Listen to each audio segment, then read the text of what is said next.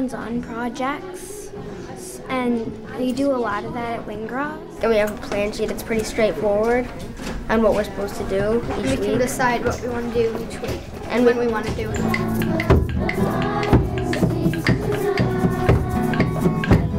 We don't use standardized tests. Our school isn't judged on those things. That's a key theme in progressive education that goes all the way back to John Dewey, who looked at the schools at the beginning of the 20th century and asked, how can we prepare students to participate in a democracy? In our classrooms, you'll often see children working together on the group rug, on the floor, or around a table. We have lots of hands-on activities, lots of interactive activities, lots of circle time when the group comes together to solve a problem or read a book. Like we don't have like assigned homework or whatever. Well, we have assigned homework, it's just not due right away. Yeah. Well, we don't really have homework, but if we don't finish something, then we have to take it home. There's a degree of informality that really supports what we're trying to accomplish with the kids. And I think sometimes people, if they're not familiar with that, they can come to a school such as Wingra and be surprised that we don't call the teachers Mr. or Ms. You got to know not only the students, but the teachers really well, too. If you have 15 kids in a classroom and they're all going through a particular experience, we don't expect that they're all going to learn the same thing from that experience. If you have a portfolio, a collection of the work that that student has done that can illustrate what that student has been involved with, it's going to be different for each individual student, and that's a good thing. The gifted areas are embraced and nourished, and the areas where they struggle, they're met right there and encouraged to work on those areas. I spend a lot of time on the playground. It's sort of the hidden curriculum. It's the place in school, I think, a lot of times that parents aren't aware of how much learning actually happens in those social situations. We have multi-age groups at Wingra because we feel that children learn best from each other. I mostly like working with partners, and I work with partners all the time. I love the multi-age classrooms where your children are able to be youngers one year and leaders the next. I really enjoy the interaction from the middle school kids with the younger children as well. Just they can act as great role models. My daughter, when we first just walked up this morning, all the older girls went running to her, and it's just a sense of extended family. We sent our kids to Wingra so that they would have a voice in their own education. Even the question of what is progressive education, we want to ask and re-ask that question. It helps us examine our practice, our philosophy as it's put into practice. I feel like Wingra is very responsive to what goes on in the world and changes in brain research and different theories and practices in education. Here are the distances in kilometers. After 30 We generate knowledge on our strategies for dealing with the world. So this math matches that. So we're looking at the base 10 system with really large numbers and really small numbers. And we use this viewer, which is 10 centimeters square, and it's 10 centimeters from the base. This was developed through the University of Wisconsin based on also math that was being done at the Freudenthal Institute in the Netherlands. So we think it's still the best math for kids this age. The students sometimes analyze the questions themselves and think about why the people that made this curriculum made it the way they did. And so that's kind of cool too. If there's something that we're interested in, if there's something the kids are interested in, we can go with it. I love the art class here, and I love art anyways. It doesn't have to be a specific length of time. It doesn't have to come at a certain time of the year. Look at those colors. You see that? This is a painting by Georgia O'Keeffe, and she's from Wisconsin. This is, remember I said there were so many really great books about Georgia O'Keeffe? This is another really great one. And I love just even the title page. You're going to get a nice bright color. I'm trying to get that color, but I can't seem to get it. It involves a kind of creativity that's really exciting, and I think that the reason that teachers love being a part of this community is because it allows them to be the best teacher that they can be. It's very fun to work with them because they are accustomed to finding out solutions for the problems and creative ways of doing things.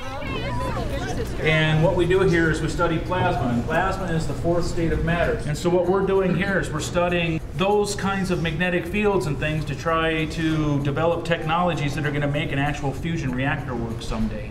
Do you think we'll ever be able to harness the amount of power it gives off? Yes, there's actually an experiment called ITER. What we're helping them learn is how to produce knowledge. But they're not left high and dry. I think that's really important. Students aren't on their own trying to determine what they don't know, because how do you know what you don't know? So there is a structure to our curriculum that gives them a springboard to then head forward. It's not anything goes. There are expectations and there's hard work. And hard work is in and of itself rewarding.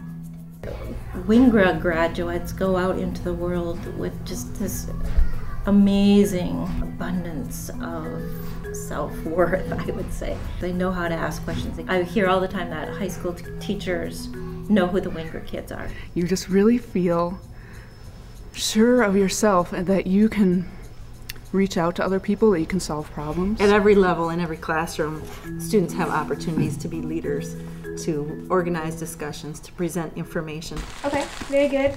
So then the sky follows. I think the safe zone idea is a good one, but maybe not the whole thing. And in the senior level, especially, when there's a decision to be made, they almost always need to come to consensus, which can be a very messy process. It can be very time-consuming, but they become really good at that. I think that's why we have so many kids who go on to become student body presidents in their high schools, that go on to become leaders because they know how to work with people. They know how to work towards solutions. We hear a lot from alum. They transition well to high school. I'm a straight A student. I have a 4.0. I knew where to find facts and I knew how to learn. Life is complex and we don't shy away from that. The kids learn to be pretty self-sufficient but also very good contributors to the community that's here. And because of the complexity, they move into a more traditional setting that's more structured, and they can figure out that system very well. Student teachers who are at Wingra move into public schools, move into a range of schools, and take what they've learned here. I went to the UW-Madison, and I found in my teacher training the way that they described best practices is very similar to what's happening at Wingra. All of the teaching is collaborative.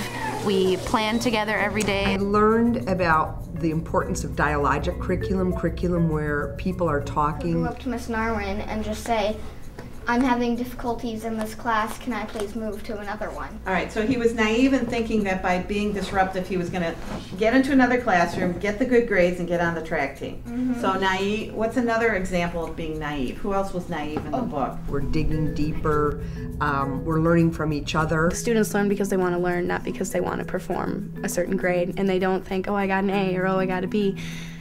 I hope he's good enough. They think, I want to get the assignment done to the point where I understand it and to where everything makes sense. We put a rubber glove on one hand and we put nothing on the other hand, and we dumped it into cold water and we saw which hand would stay in longer. It helped us learn about how animals with the blubber, how they stay warmer.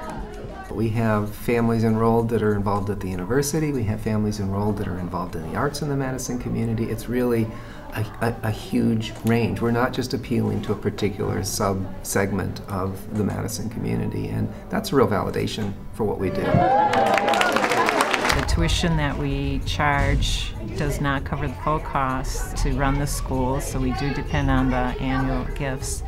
But we've also had many generous gifts to our scholarship fund, which has allowed us to offer the program to families who wouldn't be able to afford it for their children otherwise. I feel like Wingra really didn't burn me out. It was like just getting me started. So now I feel like I'm ready to go on to college. I'm ready to do like new things. When we have days off right now, I kind of miss school.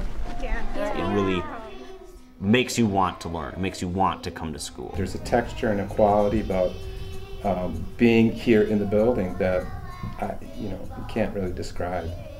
But it's certainly great to be here. And the seasons, they go round and round, and the painted ponies go up and down. We're captive on the